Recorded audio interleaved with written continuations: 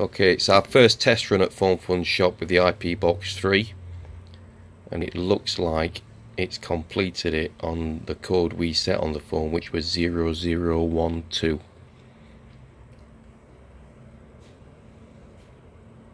We noticed a difference as it wasn't trying to recover data anymore, it stopped. So if we key that code in now, let's see if data is still there. We did take some photos earlier.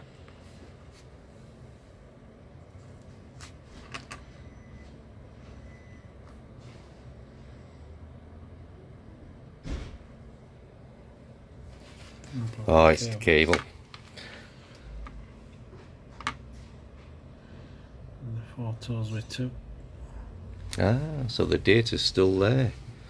So it's looking good. It did take a while to do. It's not a quick process, but it's working.